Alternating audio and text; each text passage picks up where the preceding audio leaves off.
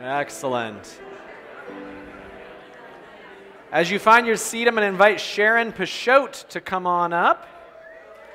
Yeah, welcome, Sharon. So for the last couple of weeks and for the next several weeks, we will be studying the subject of deliverance. It's great, fantastic. And deliverance is really talking about this subject, this reality that a lot of what we're struggling with, the most difficult, agonizing, what is wrong with my life? What is wrong with me? What is wrong with the world? That if we're thinking, why God, we're actually misdiagnosing the problem. It is not that God has messed up. It is not even that we have necessarily messed up. It's that we are being messed with.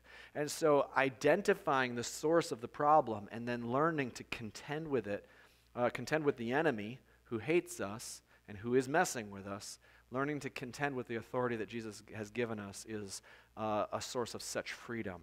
So what's really particularly difficult about this subject, I don't want to make it sound like it's intimidating. I mean, we have authority over the enemy, so it's not like this overwhelming difficulty. But what makes it,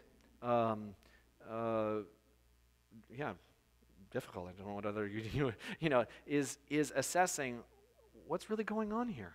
What is the enemy? And very often we just feel confused.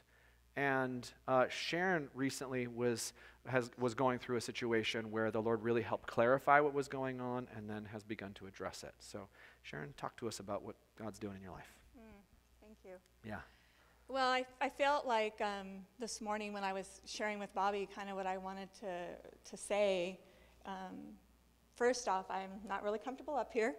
But really the Lord just said, I'm with you. And that really gave me really the heart to share.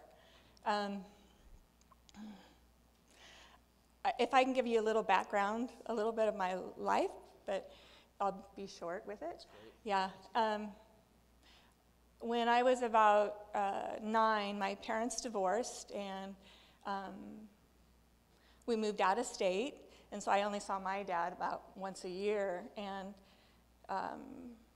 when I was between like 10 and 11, I'm not going to go into details, but really there was just a situation that happened in my life that really affected me in a lot of ways. That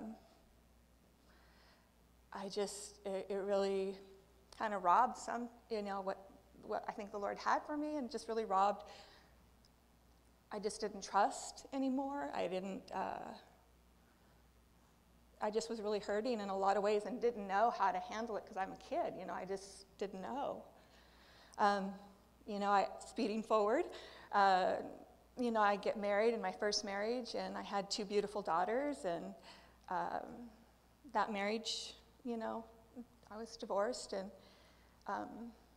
that was pretty hard. I was very devastated. I think it was kind of one of my lowest points in my life.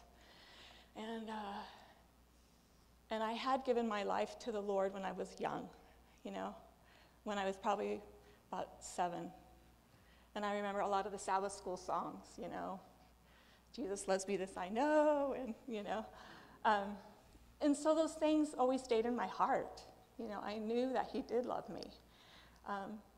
So after my divorce, I really was very bitter, very angry, very hurt.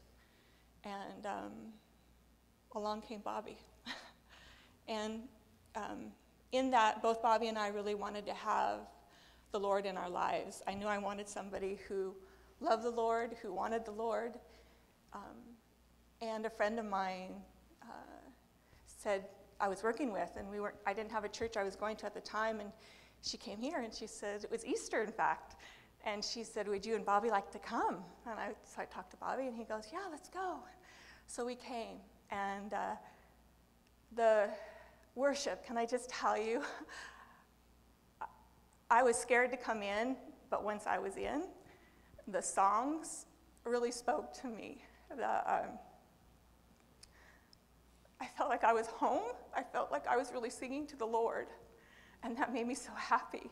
And I knew I was in the right church, and I knew this was going to be home for Bobby and I, and he felt the same way, Thank you, Lord. And speeding forward some more. You know, I think bringing a blended family together has its challenges that we both kind of bumped up against. And the thing that was so different was we had people walking with us. We had people we could go to who would pray for us, who gave us hope. The Lord gave us hope. But I mean, when you've been in such a small place, like I had several times in my life, I was like, oh, how do we handle this, you know? And we did have such a safe, loving place where people walked with us. And that in itself was part of my deliverance. Part of it was getting healing, getting the prayers, getting the help that I needed so badly. And even though we were having a hard time, we loved each other. And I knew, you know, the Lord loved us and we were going to make this work, and He wanted it to work. We had a situation that happened with some of our kids, and again, this was something that was pretty devastating, and we didn't really know how to handle it. And we kind of saw things from different spectrums, and I think that kind of put me into a tailspin, because I was like, you know, if we're together, we can, you know, go after whatever, you know, and here we're separated, we're apart in it. But again, we seeked help. We seeked people that were walking with us and praying for us. And they helped us work our way through those things. And recently, I had a prayer time, like Todd was saying. And I remember going even to the prayer time, right? I saw Hillary in the hallway, and Can I interrupt just real quick and insert, I think, an important detail? Sure. The situation happened in your family. You guys ended up on different pages about what to do, and that led to really the loss of, I mean, Bobby had been such a source of strength for you for so long, and now, hey, we're on this different page, and it wasn't just like, you know, this situation happened and then the next day you came and asked for help. There were years in there where you were living in this place of, what do I do with this? Right. And you, I mean, I don't want to put words in your mouth, but from what we've talked about, you really lost a big part of yourself because you didn't know what to do with the confusion of, how do I find myself in the midst of a disagreement with him? Mm-hmm. Very true, and Todd is right. It was years.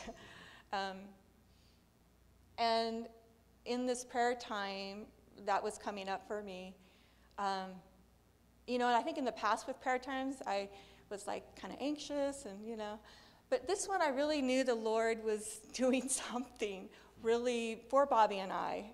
And through Bobby and I, He wanted to touch us and really bring us back together. But we just didn't really know how that was going to work. And where my heart was I saw Hillary in the hallway, and we're going, and I'm just like almost skipping into the thing. You know, I was just like so ready. I was so ready to have the Lord put His hand to it. And we're still in the process.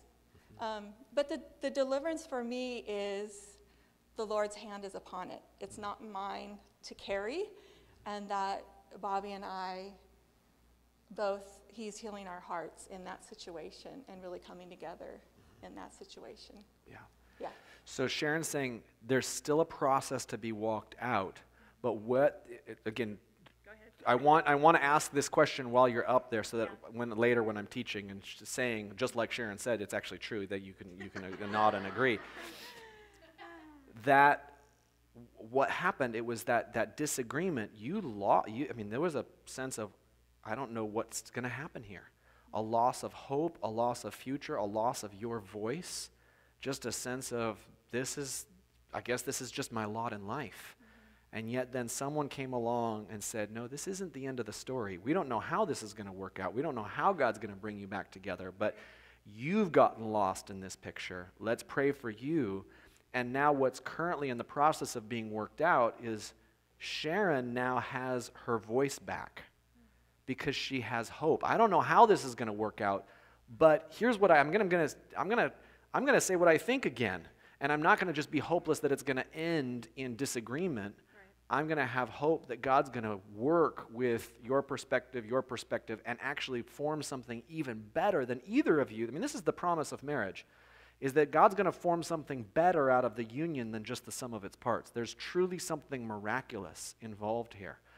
And that's what's happening, is he's bringing, because you've had the courage to say, okay, I believe this is not the end of the story, God is using this thing that the enemy meant for harm to bring an end to the unity of your marriage, an end to your hope, an end to your voice, and really a crushing of your personality. God's now using it actually to bring more of who you are out, to strengthen your voice, to improve your relationship with Bobby, and to improve the unity in your marriage so that you can have the impact in the big picture. And that's, you again, you're not all the way there yet, but you have, both of you have hope for that. Yes. Is that okay? Yes. Did I kind of preached a whole sermon there, but no, that's true.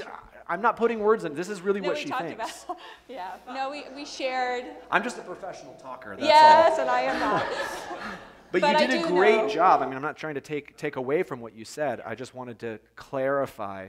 This is how this stuff works. The enemy gets involved and says, you know, this is hopeless. But it's not just hopeless. It's actually you're hopeless, and you just got to learn to live with it.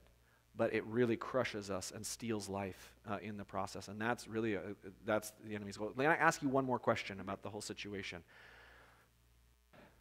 Where was God? I mean, now it's like there's hope because, oh God, you have a future. When things felt hopeless, what were your prayers like? What was it like to try to connect with God on that subject? Or did you? For me, it was, I remember the verse in Matthew that says, come to all who are weary and heavy laden, and I will give you rest. And that's where I landed a lot of times. Mm-hmm. It was the place, in Him I can find the rest. Mm-hmm. In Him I can find that peace that I need. Yeah. And was it pretty consistent all the way through that you were able to just come and unload that burden throughout from the time of that tragedy to, or did you have ups and downs with that? I had ups and downs. Yeah. I very much didn't know if Bobby and I were going to make it. Mm-hmm. Mm-hmm. I thought if we didn't have the Lord in our lives, we probably wouldn't be making it. Mm-hmm. Mm-hmm. And that's the depth that we went. Sure. And I'm guessing that it probably made you question, do we have the Lord in our lives? Yes. Where are you, God, in all of this? I knew God was there. Yeah. Even I knew God was there. Yeah. But I just needed His help. Yeah. In dealing with the situation. Thank you so much for sharing this and for letting me ask follow-up questions. I know it can feel like 20 questions, but we all need examples. How does this actually work? And how can I have hope for what feels like it's hopeless? And what is utterly obvious to everyone here, myself included, is that the sparkle in your eye says there's hope. Yep. We don't doubt that you're in process, but we don't doubt that God's going to win because He's already begun. So awesome. Thank you guys so much for sharing. Yeah. Thank you, Bobby. Appreciate it. Okay. Love you guys. All right. So the title I've given this evening's message is, why is this happening to me? Deliverance is the big subject, but the specific question is, why is this happening to me? And this is, I would say, the number one question that I hear believers wrestling with in a way that isn't actually helpful. Why? And it's usually, why God? Why God? And unbelievers, people who want to believe in God but are struggling to be able to find a place to put their faith, ask a similar question. It's actually exactly the same question, but it's just asked from a different theological starting point. And the question is, how could a good God allow so much suffering in the world? It's asked from kind of a more distant, I'm not connected to this thing, but it's really the same question. God, why? Why? Why? And what I want to drive home this evening is that those questions presuppose something about God that the Bible doesn't actually say. And here's what it is. Those questions presuppose that God is actually completely in control of every event and that he has some good reason for why everything happens. Why, God? Am I supposed to get something out of this? Those kinds of questions, how could a good God let so much suffering? It presupposes that God has allowed suffering because he's trying to get something good out of it. He has a purpose behind it. When the Bible never says that, it says things that you could misinterpret as that, but it doesn't actually say that. The verse that's the very closest to saying that doesn't actually say that, is this one. It's Romans 8:28. It's a verse many of us are familiar with and we hold on to, but I would say this is one of the most often misunderstood verses of the Bible because people misinterpret it as saying that God actually is the cause of all things and that there is a good thing that he has in mind to do. And that's why the bad things are happening, is because he has something good that he wants to have come out of it. And I have just never seen a situation where when we're asking, God, why is this happening to me? Where there's actually, well, let me explain to you why you have cancer. And it's really going to be a good thing in the end. Now, the fact that God can do something good with the cancer, that's what this verse is saying. He can force something that was not part of his plan. God is the God of backup plan upon backup plan upon backup plan upon backup plan. But the evil, the original evil, was not part of his plan. So when we ask God, why evil, why suffering, it presupposes that that was God's idea to start with. When God says, no, no, no, what I am all about is life and blessing and good, and everything that I'm about is to overturn the works of the enemy. And the real source of the problem is not that God is creating all these things that are bad that he wants to somehow do something good with. It's that this is the story that's given again and again from the first pages of the Bible to the last pages of the Bible. It points the finger at the devil and says the enemy, evil, came into the world through a rebellious being called the devil who tricked people, deceived people, and it says that Jesus is the one who has come to destroy the works of the evil one. So again, this idea, it's easy to misinterpret. I mean, it says, that God causes all things. But that's not actually what Paul is saying here. He's saying God causes all things, whether good or bad, he can force things, both that he planned and things that were unplanned, to work together for good. He can force these unplanned events to turn out somehow for our blessing. And that's why we just say hallelujah. But it is not that was his purpose from the beginning. We read this wild passage last week in first service from Daniel chapter 10, where Daniel is praying, God, answer my prayers. And then, sure enough, an angel shows up 3 weeks later, and the angel tells this kind of mind-bending story. The angel says, hey, listen, God heard your prayer, and he sent me right away. But I've been delayed for 21 days because the prince of Persia, this demonic force, engaged me in battle, and I couldn't overcome him by myself. So I had to send for Michael, the archangel, to come and help me. And when he showed up, we whomped on him, and then I was able to come.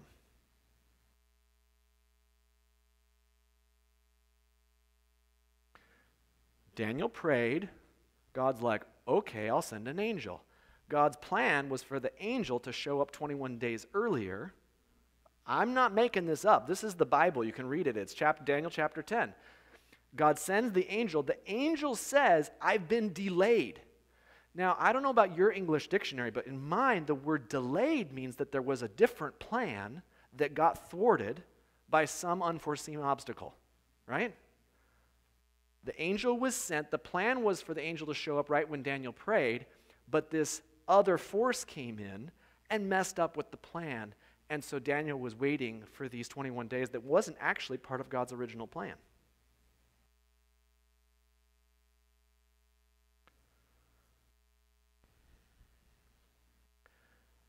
I can't explain all of that. All I can say is this is the picture that the Bible paints, is that God's plans are being messed with by rogue agents. He does not have this idea that God's sovereignty means that he has absolute control over every nitpick little detail in the world. That idea is not found in the Bible. What you see in the Bible is a God who is struggling and fighting and warring blood, sweat, and tears against the power of the evil one. And he's constantly shocked, and he's constantly stressed, and he's constantly like, how are we going to win this battle? Now, he's certain of victory because he's more powerful.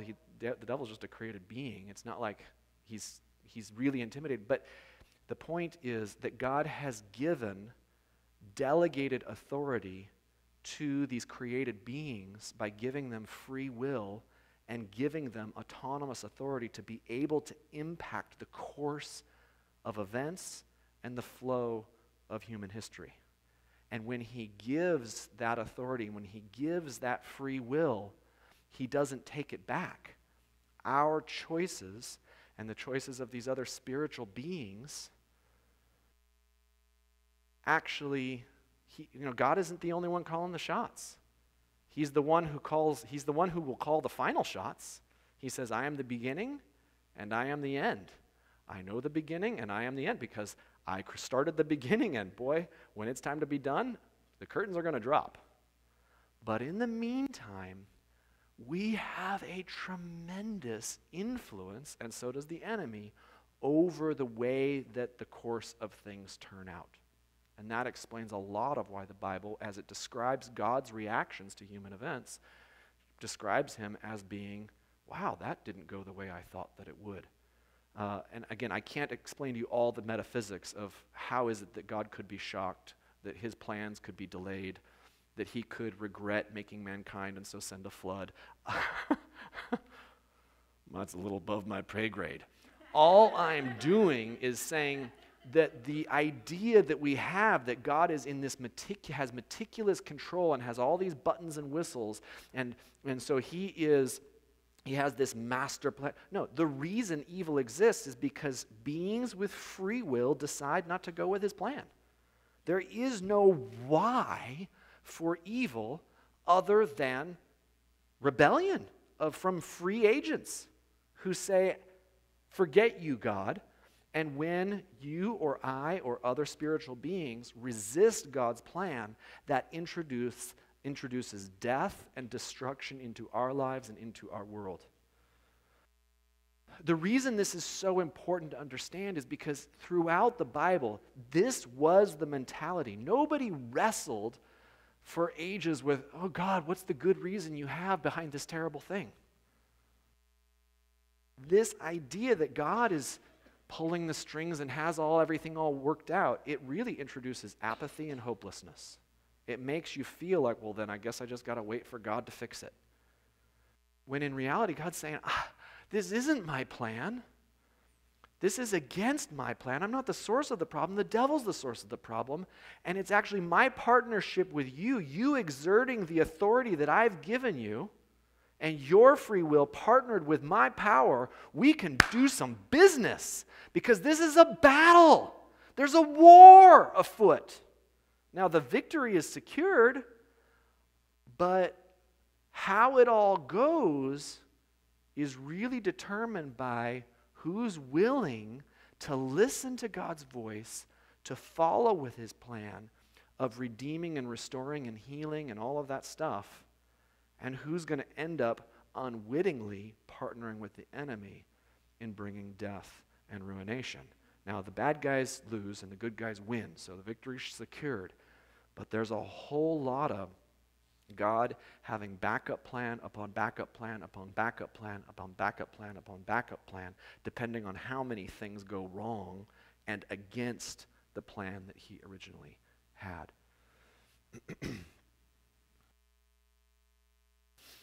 Everything I've said so far is biblical.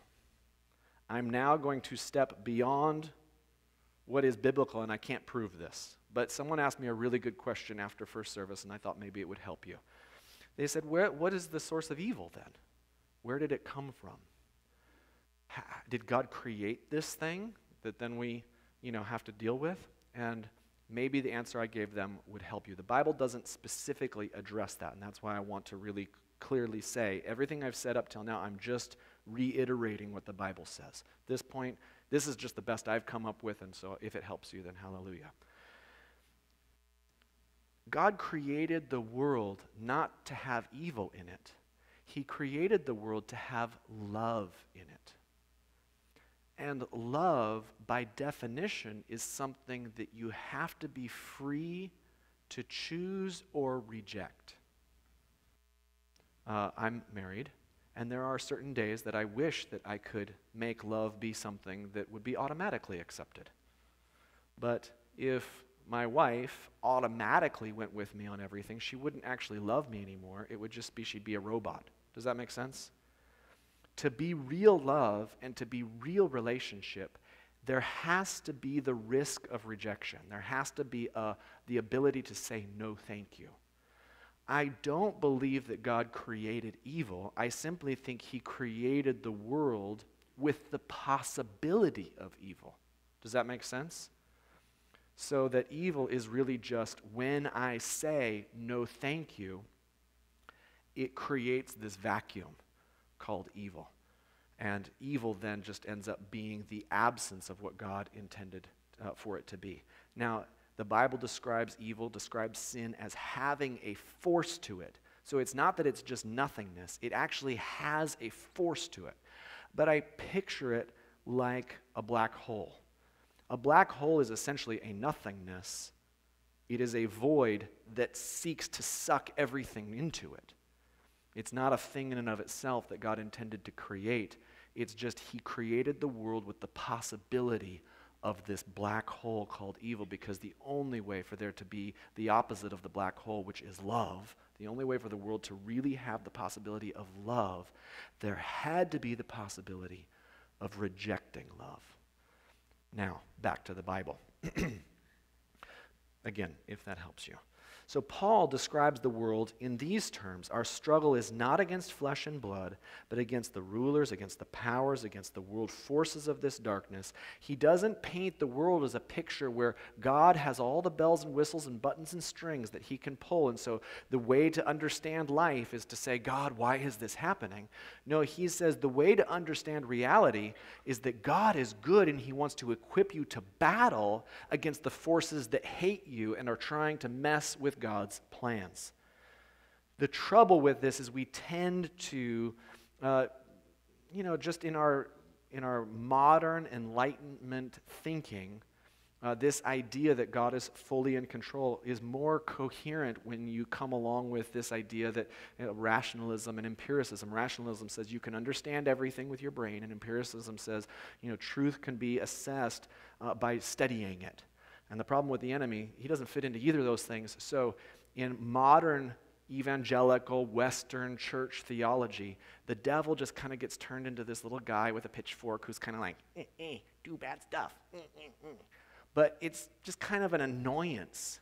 We don't see the world, the traumatic issues of our life, the traumatic issues in other people's lives, the traumatic issues of the world. We don't see them through the lens of Ephesians chapter 6.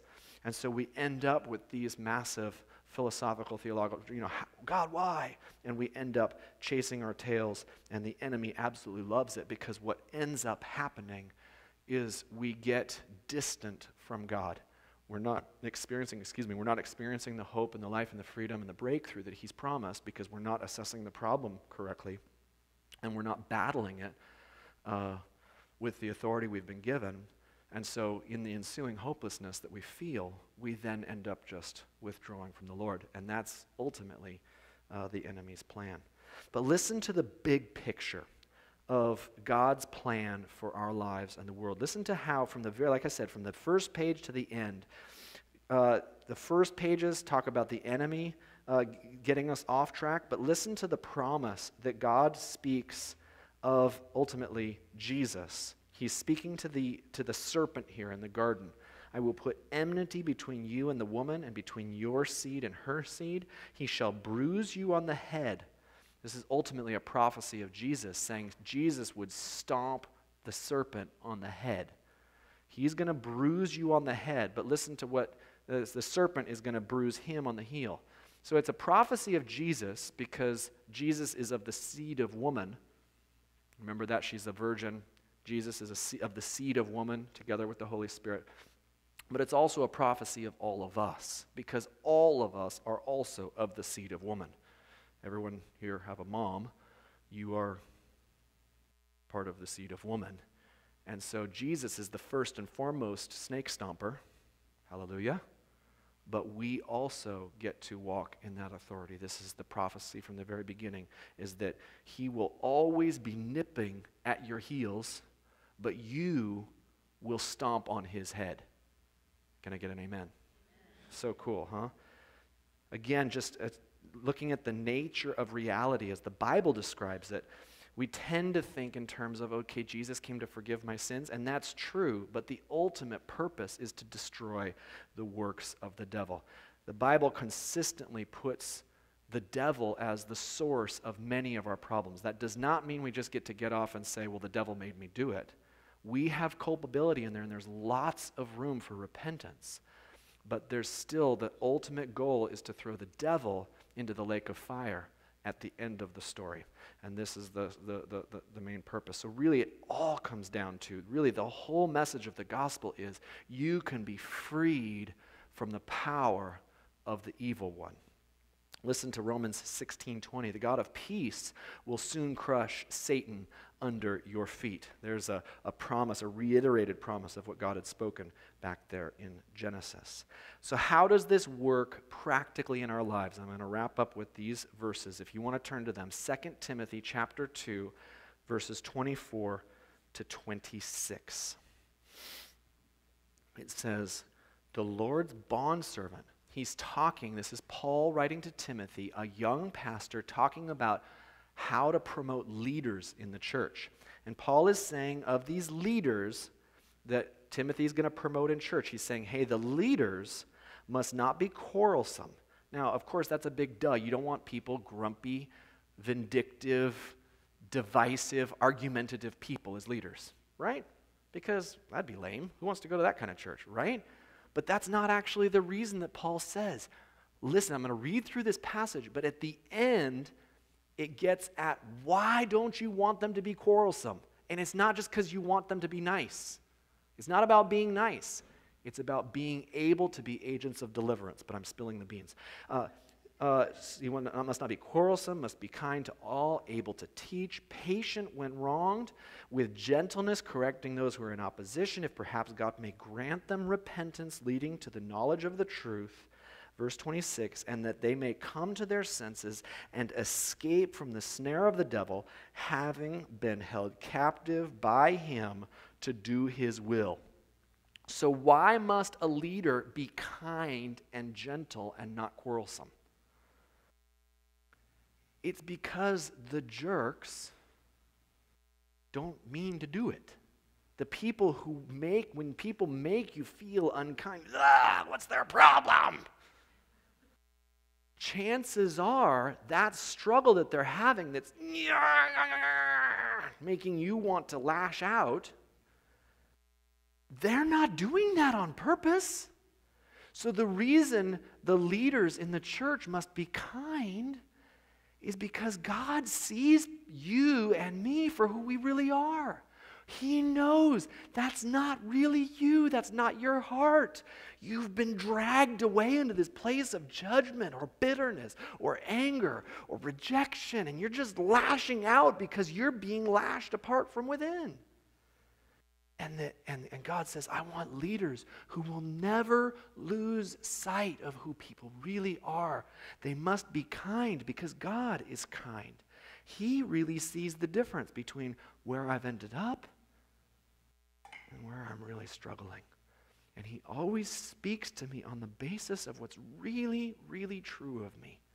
He never reacts to my brokenness. He always says, come on, there's hope for you. Come on, this isn't the end of the story. And so that's why leaders must not be quarrelsome. It's because they'll end up fighting people over stuff that isn't really even people's real issues. So we want to have eyes for people.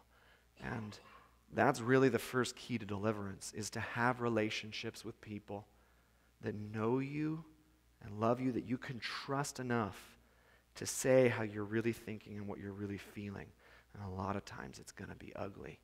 But you lay that stuff out on the table, and godly leaders will be able and empowered by Jesus to help set you free from the places you've been held captive against your will. Let's pray together. Jesus, thank you so much that you never do lose sight of us, and that you appoint people in our lives that can know us and love us, and that know your ways and can really bring your life and your healing into our experience. Lord, I pray that you would increase our courage and faith to lay those things that we feel so ashamed of and so just, wish that things were different, that we would bring that stuff out into the light, not to be exposed, but to be healed, that you would set us free so that we could become those snake stompers that you intend for us to be. We love you, Lord. In Jesus' name we say, amen. All right, everyone, we'll see you around.